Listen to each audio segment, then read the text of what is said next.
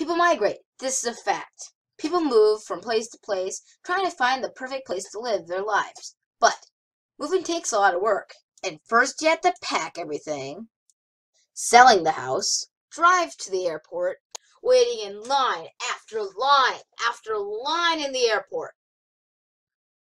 Oh my God, this takes forever. Oh my God, this guy has a bomb in his shoe.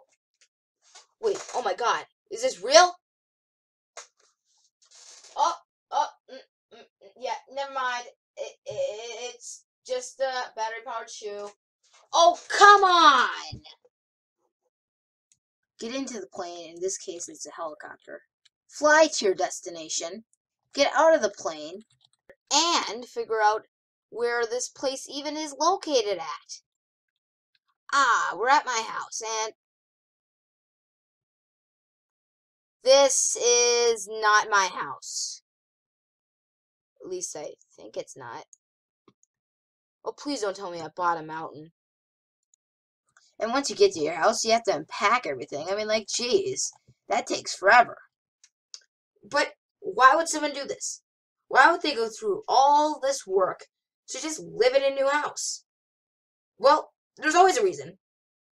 Even sometimes when it seems pointless. It's not. Let's check out some of these reasons now. Meet Bob and Jeff. Both Bob and Jeff have decently sized homes, and they both have jobs. There's only one difference between the two. Bob lives in a nice home along the beach, and Jeff lives on the middle of a mountain.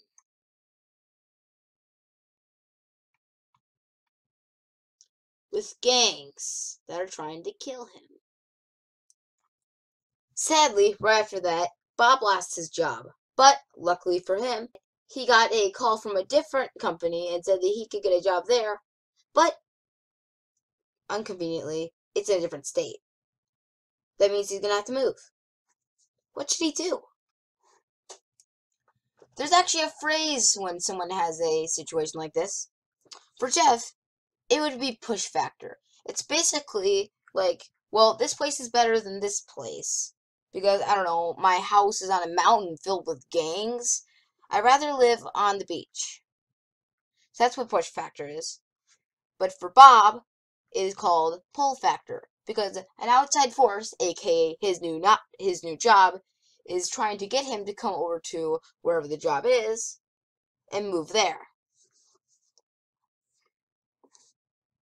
Now, let's stop with these non-real, not these non-real examples. How if we look at some other examples, like take the Mexicans, for example. In 2010, there are approximately 31.8 million Mexicans in the United States. Now, the thing about cultures moving into new areas is that they will transfer their culture into our culture. With this, for example, tacos would not be such a big thing in America. Would you imagine not having tacos? What would Taco John sell? Like, seriously. Hello, welcome to Taco John's. We sell all your hamburger needs. Wait, what? Would you like a jumbo burger for $8.50, sir? I want a taco, not burgers. Why would you call yourself Taco John's if you don't sell tacos? Okay, listen. I work minimum wage, so I really don't care about these kind of things, okay? So, listen, I'll tell you what. The best I can do is I'll make you a taco burger. Is that fine? Okay. What's a taco burger? You'll see when you try it, okay? We'll get that right out to you, sir. Okay, but if this is a burger, I don't know what I'm gonna do. Here's your taco burger, sir. What is that? It's your taco burger. It's what you asked for. This is not a taco burger. It's nothing like a taco. Oh my goodness. What it is it's a hot dog bun with a burger inside with everything on it. Oh my goodness. Fine. But that's how they told us to make these. You're still gonna have to pay for it. I don't care. I'm not eating it. Sir, you're gonna have to pay. Fine, but the internet shall hear about this. Thank you. Have a nice day. Taco burger. Kidding me. That's it. They're gonna hear. This isn't the end of this. I'm gonna go show them what I like to call some sweet revenge. Look at this. And post. Time for the next type of migration. This is social migration. Now, this type of migration is where a person wants a better way of life or wants to be closer to friends or family. A very popular type of this type of migration is how we are here today. Go ahead, take a guess. That's right. It is when we took a boat called the Mayflower to go find new land, which was obviously America. Yar, there's land. Wait, what? Are you serious? Yes. Oh my God, it is. I'll go tell the driver to stop immediately. It's time to build a land where there are no taxes, and anyone can do whatever they want. And, well, that didn't go over very well with the King of England. He decided that, you know what, we're going to tax them anyways, and started taxing us over here. But the United States people did not like that, and that's what resulted in the Revolutionary War.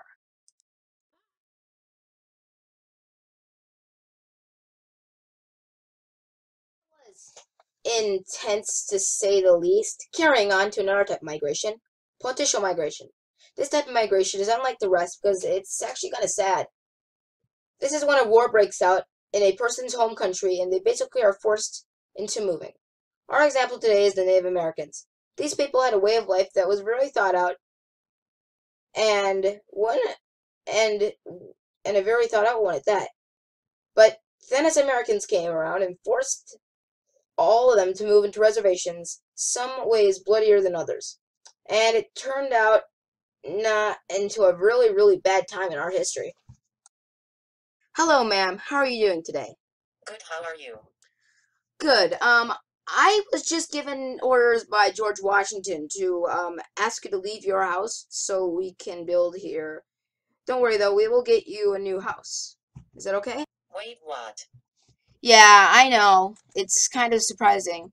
Um, Basically, your tribe has made a deal with our government that you will give us land in order for us to build, and we will give you supplies. So, yeah, you're gonna have to follow me so we can bring you to your reservation. What if I don't want to go? Then, well, then we're gonna have to destroy the village with you inside of it. Yeah.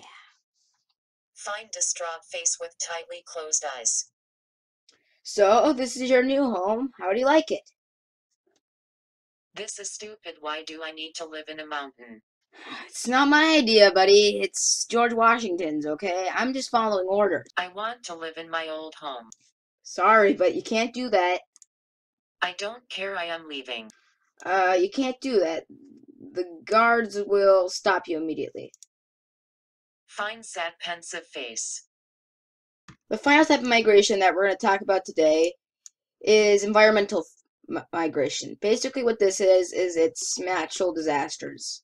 You know, like tornadoes, tsunamis, and the Irish potato famine, because all those things are like the others. I should probably go check and see if the potatoes are ready. Hey, oh my God. What happened to all the potatoes? Bobby, we need to leave. If we don't, we will starve to death.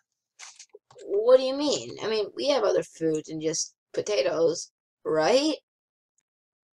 Actually, no. Mostly all we eat are potatoes. Actually, you're right. I can't really think of a time that we didn't really eat potatoes with something else. You're right. We need to go. But where do we go?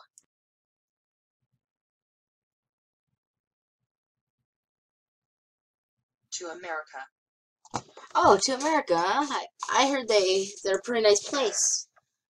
Come on, we should go.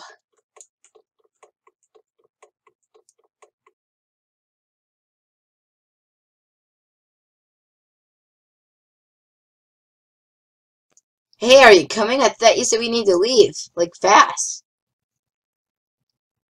USDAPNISOMBLKXC DI29EAPJV DKVKXCNVKLGRUPHGPGRVHOPSFDNVKDLNV XCNVKFODNGRPUEISNGOENGIO GRONAPONABIAPOINAIPGIAPOINGAPINIOPAPI with WARIOXIPITGIASPIAPASHTUPITSODSIF JUPSIDGIALFIVYUEHGVKUESFDHGHRYYTP9HGVOUSCNXFLXCNVCLSCNVCLSKNGOUREHGOINWGRNGOSIA NGLKSDANGUAREHBTGNOPI CKXT906UTHKB VC VTKBDM7689OPUTL